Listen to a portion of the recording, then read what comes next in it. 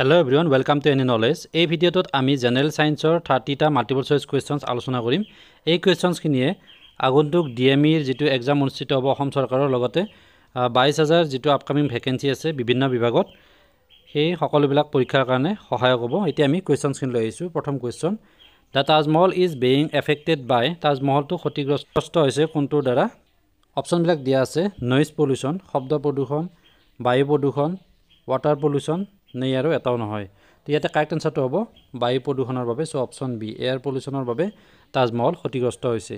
Second question, most polluted river in the world is, most polluted river পৃথিৱীৰ ভিতৰত আটাইতকৈ প্ৰদূষিত নৈখন হৈছে যমুনা, কাবেৰী, চেহনাব আৰু গংগা। ইয়াতে গংগাটো হ'ব correct answer option D, Ganga নদী হৈছে পৃথিৱীৰ ভিতৰত আটাইতকৈ পলিউটেড ৰিভাৰ।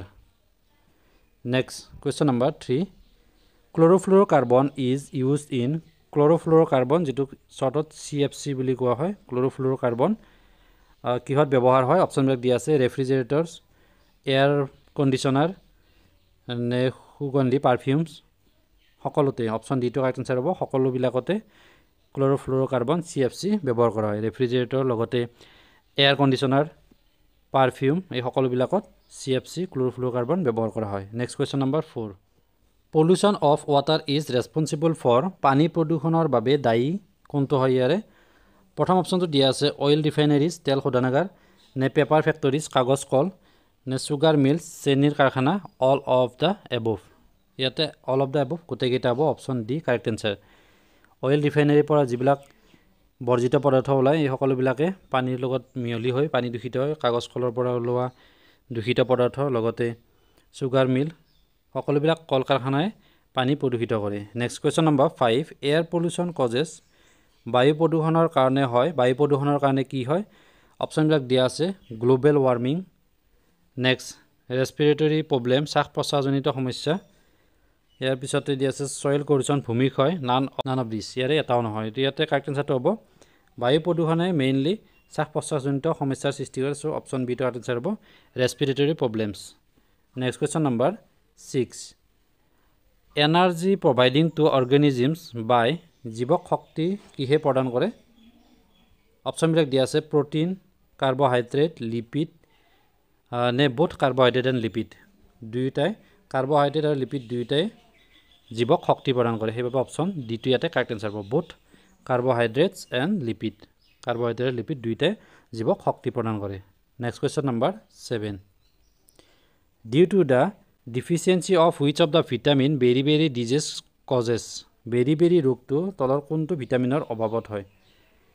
ভিটামিনৰ অভাৱত হোৱা ৰোগবিলাকক অভাৱজনিত ৰোগ বুলি কোৱা হয়। ইয়াতে বেৰি কথাটো সুধিছে, গতিকে B1 টো হ'ব কাৰেক্ট আনসাৰ অপচন এ, ভিটামিন B1ৰ অভাৱত বেৰি ৰোগটো হয়। আৰু অন্য এটা ৰোগ আছে স্কাৰ্ভি, এইটো কুৱেশ্চন আহে প্ৰায় এক্সামত। স্কাৰ্ভি ভিটামিন চিৰ অভাৱত হয়। আৰু কুকুৰিকণা কি ভিটামিনৰ অভাৱত হয়? Vitamin A. এই সকলোবিলাক ভিটামিনৰ অভাৱজনিত ৰোগ। লগতে কোনটো ভিটামিন কি খাদ্যত পোৱা যায় এই সকলোবিলাক সম্পৰ্কে এটা ভিডিঅ' ইয়াৰ আগতে আলোচনা কৰিছিলোঁ, সেইটো চাই ল'বা, তেতিয়া সেইখিনি ক্লিয়াৰ হ'ব। DME এক্সামত এনেকুৱা ধৰণৰ কুৱেশ্চন এটা থাকিবই।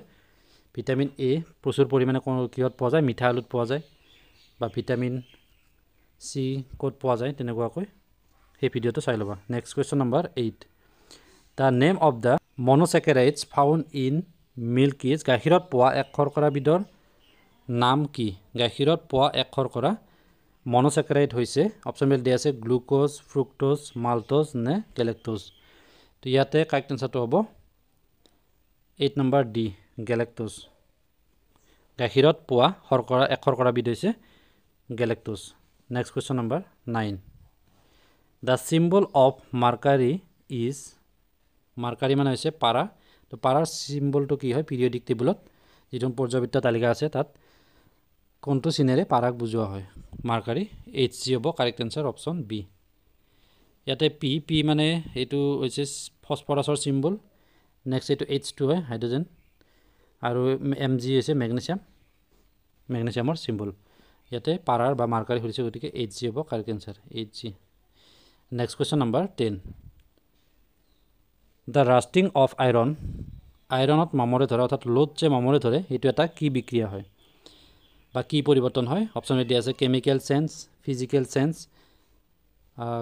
ৰাসায়নিক পৰিৱৰ্তন ভৌতিক পৰিৱৰ্তন নে উভমুখী বিক্ৰিয়া ইয়াৰ এটা নহয় ইয়াতে কাৰেক্ট আনসাৰটো হ'ব অপচন এ এটো এটা কেমিক্যাল চেঞ্জ অৰ্থাৎ লোহে টুকুৰা যদি এটা সেমেকা মাটিত পৰি থাকে বা বায়ুৰ সংস্পৰ্শত থাকে তেতিয়া হলে তাৰ লগত বিক্ৰিয়া ঘটে আৰু মামৰে ধৰে তো ক্লাস 10 সায়েন্সত আছে এখিনি next question number 11 taste of acid is এসিডৰ সোৱাদ কেনেকুৱা হয় এসিড বিলাক খালে কেনেকুৱা লাগে খাৰ বিলাকৰ সোৱাদ তিতা ইয়াতে এসিডৰ খুৰিছে গতিতে টেঙা হ'ব কাৰেক্ট আনসাৰ অপচন এ সোৱাৰ টেঙা এসিডৰ the taste of acid is sour টেঙা আৰু যদি বেস খুদে খাৰৰ তো তেতিয়া অপচন বি ৰ আনসাৰ হ'ব বিটাৰ মানে তিতা next 12 number when blue litmus dilute HCl ত যোগ কৰা হয় তেতিয়া কালাৰটো কেনেকুৱা হয় পনিয়া হাইড্ৰক্লোৰিক এসিড এসিডৰ দ্ৰৱত নীলা লিটমাছ যদি যোগ কৰে তেতিয়া দ্ৰৱটো বৰণহীন অৰ্থাৎ কালাৰলেছ হ'ব অপচন এ কাৰেক্ট আনসাৰ কালাৰলেছ হ'ব next question number 12 which of the following is a natural indicator ইয়াৰে কোনটো এটা ন্যাচাৰেল অৰ্থাৎ প্ৰাকৃতিক ইন্ডিকেটৰ সূচক প্ৰাকৃতিক আৰু আৰ্টিফিশিয়াল দুটা আছে তো ইয়াতে অপচনবিলাক দিয়া আছে লিটমাছ ফেনফথেলিন মিথাইল অৰেঞ্জ নে নান অফ দা এবভ তো ইয়াতে 13 নম্বৰৰ কাৰেক্ট আনসাৰটো হ'ব অপচন এ লিটমাছ লিটমাছটো হৈছে এটা ন্যাচাৰেল ইন্ডিকেটৰ বা প্ৰাকৃতিক সূচক বাকি কেইটা হৈছে আৰ্টিফিশিয়াল মিথাইল অৰেঞ্জ ফেনফথেলিন এইবিলাক next question number 14 name of the acid contents in lemon is নেমু টেঙাত থকা এসিড বিধৰ নাম কি নেমুত থকা এসিডটো হৈছে সাইট্ৰিক এসিড অপচন ডি টু ইয়াতে কাৰেক্ট আনসাৰ হ'ব সাইট্ৰিক এসিড থাকে নেমুত ল্যাকটিক এসিড কিহত থাকে ল্যাকটিক এসিড হৈছে গাখীৰত থাকে মিল্কত থাকে next ethanoic acid oxalic acid এইবিলাক ক'ত ক'ত থাকে চাই লবা এখিনি next question number 15 which of the following is weaker acid ইয়াৰে তলৰ কোনটো এটা মৃদু acid week acid strong acid হৈছে HCl ইয়াতে উইক খুদিছে গতিকে HCOOH অপচন ডি টু ইয়াতে কাৰেক্ট আনসাৰ হ'ব question number 15 next question number 16 লৈ আইছো which of the following is a natural polymer তলৰ কোনটো এটা প্ৰাকৃতিক পলিমাৰ বা বহুযোগী হয় প্ৰাকৃতিক পলিমাৰ ইয়াতে কপাহ কাৰেক্ট আনসাৰ হ'ব অপচন এ কপাহ আৰু বাকি কেইটা হৈছে আৰ্টিফিশিয়াল বা সংশ্লেষিত পলিমাৰ যেনেকুৱা পলিথিন টেৰিলিন নাইলন এইবিলাক প্ৰাকৃতিক নহয় এইবিলাক সংশ্লেষিত বা আৰ্টিফিশিয়াল next question number 17 which of the following is a chemical reaction তলৰ কোনটো এটা ৰাসায়নিক পৰিৱৰ্তন বাছি উলিয়াব দিছে ইয়াৰ কেমিক্যাল ৰিঅ্যাকশন কোনটো হয় প্ৰথমটো দিয়া আছে আইস কনভাৰ্ট টু ওয়াটাৰ বৰফ গলি পানী হোৱা এটো নহয় next solution of sugar and water চেনিৰ পানী দ্ৰৱটো নহয় ৰাষ্ট অফ আইৰন মামৰে ধৰা এটো হ'ব অপচন সি কাৰেক্ট আনসাৰ হ'ব লোট মামৰে ধৰাটো এটা কেমিক্যাল ৰিঅ্যাকশন হয় এটো কোৱেশ্চনে আগতো এটা আছিল সেম কোৱেশ্চন কিন্তু অকমান বেলেগ কৈ দিছে তাত অপচনটো বেলেগ আছিল next question number 18 which of the following synthetic is not a fiber তলৰ কোনটো সংশ্লেষিত নহয় ইয়াৰে সিনথেটিক নহয় খুদিছে এতে ৰেয়ন নাইলন পলিষ্টাৰ এইবিলাক হয় নহয়টো গতিকে উল বা উন এটো option D two correct answer হ'ব next question number 19 Dacron is a ডেক্ৰনটো এটা কি হয় সিনথেটিক পলিষ্টাৰ ফাইবাৰ সংশ্লেষিত পলিষ্টাৰ নে প্লাষ্টিক নে ৰাবাৰ নে আৰু ইয়াৰ এটাও নহয় তো ইয়াতে কাৰেক্ট আনসাৰটো হ'ব সংশ্লেষিক পলিষ্টাৰ অৰ্থাৎ অপচন এ সিনথেটিক পলিষ্টাৰ ফাইবাৰ হৈছে Dacron next question number 20 name da acid contain in ষ্টিনিং plant and red and dish ৰঙা পৰুৱা বা চোৰাতৰ পাতত থকা এসিডৰ নাম কি চোৰাতৰ পাতত মিথানয়িক থাকে তে অপচন সি ৰ আনসাৰ হ'ব মিথানয়িক এসিড পৰুৱাই কামুৰিলে বা পৰুৱাৰ হুঙতো মিথানয়িক এসিড থাকে আৰু চোৰাতৰ পাততো থাকে সেইকাৰণে এটো হাতত লাগিলে বা গাত ছালত লাগিলে খুজুৱায় next number 21 which of the following is polymer of natural rubber ইয়াৰে কোনটো প্ৰাকৃতিক ৰবৰৰ বহুযোগী যৌগৰ বহুযোগী হয় অপচন বিল দিয়া আছে ইমিন নিওপ্ৰিন পিভিসি আইসোপ্ৰিন ইয়াতে কাৰেক্ট আনসাৰটো হ'ব অপচন ডি আইসোপ্ৰিন এটা প্ৰাকৃতিক rubber next 22 Which of the following polymer is thermosetting plastic? তলৰ কোনটো তাপদৃঢ় প্লাষ্টিকৰ বহুযোগী তাপদৃঢ় প্লাষ্টিকৰ বহুযোগী কোনটো ইয়াতে বাছি উলিয়াব পাৰিছে কাৰণ অপচনবিলাক দিয়া আছে পলিথিন ৰেয়ন বেকেলাইট আৰু ডেক্ৰন ইয়াতে 22 নম্বৰ কাৰেক্ট আনসাৰটো হ'ব বেকেলাইট অপচন সি কাৰেক্ট আনসাৰ নেক্সট 23 নম্বৰ কোৱেশ্চনটো লৈছো which of the following is a natural fiber তলৰ কোনবিধ প্ৰাকৃতিক আহ অপচনবিলাক দিয়া আছে পিভিসি জুট নাইলন নে ৰেয়ন পিভিসি নাইলন আৰু ৰেয়ন এইবিলাক হৈছে সংশ্লেষিত আহ artificial fiber গতিকে ইয়াতে মৰাপাটটো কাৰেক্ট আনসাৰ হ'ব jute option B next 24 number substance which shows property of both acid and base is called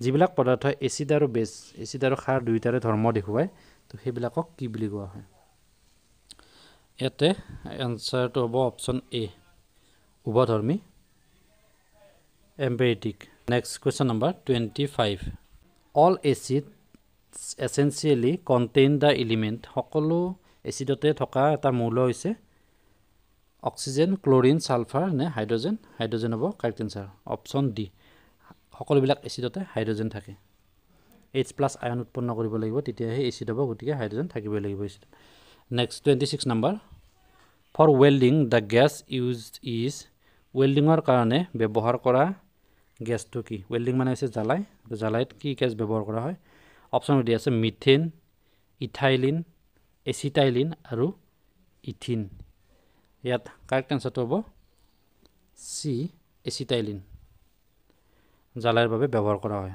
next question number 27 which of the following is a metalloid metalloid মানে হৈছে ধাতু কল্প ইয়াৰে কোনটো বাছি উলিয়াব দিছে অপচন দিয়া আছে আৰ্ছেনিক এলুমিনিয়াম ক্যালসিয়াম আৰু কপাৰ ইয়াতে কাৰেক্ট আনসাৰটো হ'ব এ আৰ্ছেনিক আৰ্ছেনিক হৈছে এটা ধাতু কল্প বা metalloid next question number 28 acid turn blue litmus colors এসিডে নীলা লিটমাছৰ ৰং কেনেকুৱা কৰে এটো ৰঙা কৰে অপচন এ টু কাৰেক্ট আনসাৰ হ'ব 28 নম্বৰ এসিডে নীলা লিটমাছ পেপাৰ ৰঙা ৰঙলৈ পৰিৱৰ্তন কৰে next 29 number which of the following is used for making non stick pans non stick বাসন বনাবলৈ তলৰ কোনবিধ ব্যৱহাৰ কৰা হয় ইয়াতে অপচন বে দিয়া আছে পলিষ্টেৰিন পলিপ্ৰপিলিন টেফলন আৰু পলিথিন ইয়াত কাৰেক্ট আনসাৰটো হ'ব টেফলন অপচন সি টেফলন ইউজ কৰা হয় নন